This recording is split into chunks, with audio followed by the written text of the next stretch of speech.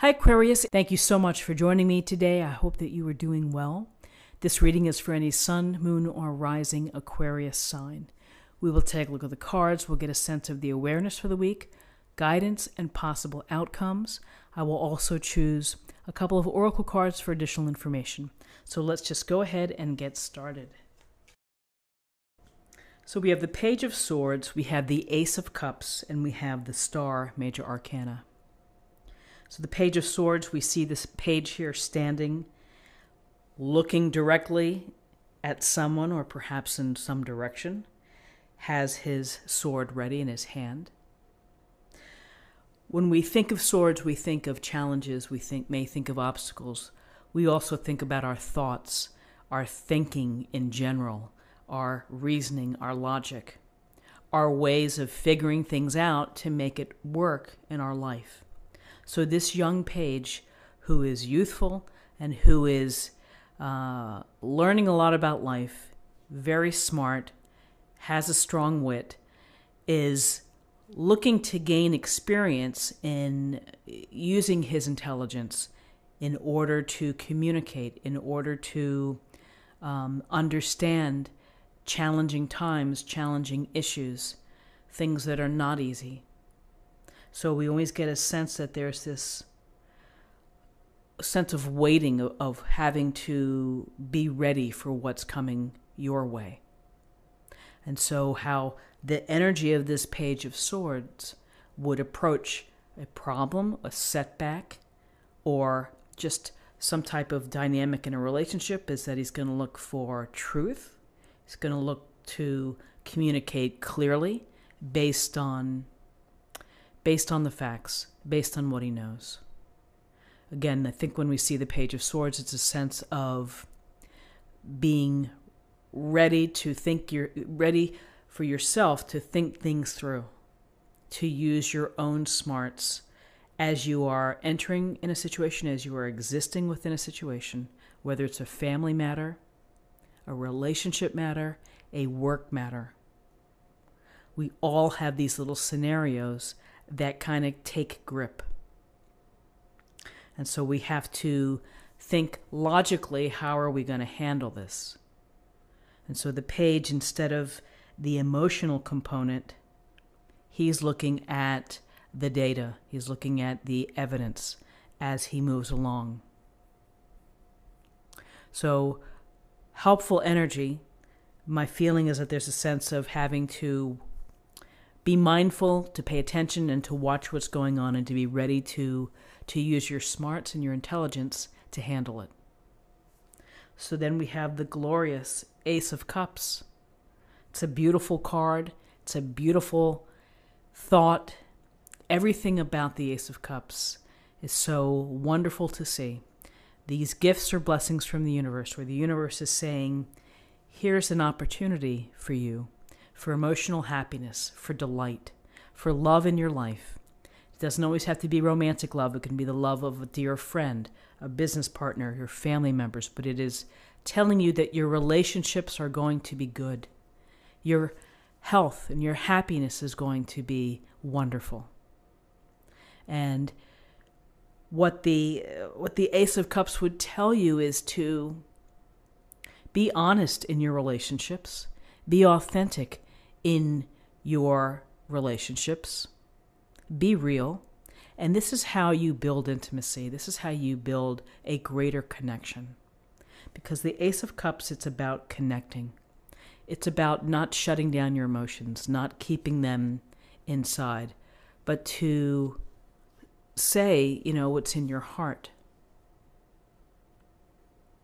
I would also say with the Ace of Cups, of sharing your emotions, is that sometimes if things are not quite right, that you share them in a sympathetic or empathetic way. Again, it's the honesty of the conversation when you are able to honestly tell someone what's going on with you, and then they're sharing their part. That's the depth and the beauty of a successful and emotionally rewarding relationship. So the Ace of Cups, good health, the promise or the potential of delight in your life, For those that are single and looking to meet someone, this is a lovely card to have because it suggests that maybe you meet somebody, maybe there's an opportunity. Again, you have to put yourself in a place of opportunity. You have to meet people, you have to socialize, or you have to find another way to do it, if it's online or not. But an opportunity here to meet someone, to have a lovely, rewarding, and delightful experience. The other small part I would say that we always need to think about with the Ace of Cups is, in addition to the enhancing or the building of your relationships, expressing your emotions, caring for someone, is the love for yourself, is that you have to take care to have self-love. So honoring your own intentions, believing in yourself, having faith. And so I think it's a beautiful card to have next to the Star, because the Star is a card of healing. It's a card of allowing your emotional and your physical state to get better, to be in a more healing place, to be in sync again. So how do we do that? Well, we might need time to rest. We may need time to reflect. We may need time to meditate. And for some, you may need time to circulate, to be out, to meet people. That might restore your spirit. That may help to help self-love. So with the Star, the overriding idea with the Star for everyone is that the heavens and the stars above guide us along, and we look to the stars for inspiration. We look to the stars for romantic feelings. And we simply look in awe of the stars because they're beautiful. And the stars' energy is beautiful because it's the idea to you is that no matter if times are challenging, or you have a setback, or you have a tower moment, the Star would tell you to don't lose faith, have optimism about your future, believe in your future, let the universe direct you, receive the messages, listen carefully, do your part of self-work. And the universe sends these little signals down, and so it's picking up, as I always say, picking up the breadcrumbs, following the breadcrumbs. Where does it lead you? And with that mindset of just thinking that everything is going to be okay, that brings peace. It can bring peace. So it's really such a beautiful and simple message of having faith that the universe, that God, that divine source is leading you. And it's up to you to take care of your vessel, your head and your heart and your soul. And that delight and joy can be yours. You know, when we express our emotions, when we are real, when we are invested in others and in these relationships, and then when we are using our smarts too, to think about and to handle any situations that arise, that are challenges, that are obstacles, that are out of our typical, daily existence, that sometimes these things come in and you're like, whoa, I gotta deal with that. So you sit down and you think about it. So let's take a look at what we have for the numbers for the day. We have 17, 18, 19. 19 reduces to 10, and 10 reduces to 1, and 1 is about a new beginning, possibly.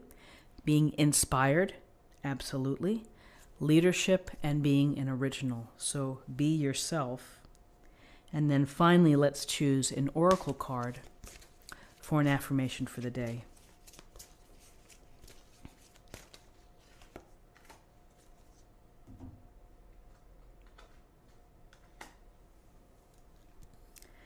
And this says, give back. Today is the day to cast aside normal routines and make your main purpose to serve.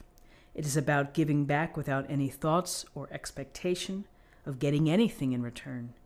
Reach out and touch other people's spirits, as it's highly likely that someone really does need it today, or someone really needs it today. So listening, being aware, reaching out. It could be a comforting email. It could be a text message to say I support you. It could be dropping off food for someone who needs it. So many ways to stop, to reset, and to give. So friends, this is what I have for you for the day. I hope that you found something helpful here. If you did, please subscribe if you haven't already. Like this video, share this video, comment below. Have a great day, and I'll see you tomorrow. Thanks so much. Bye-bye.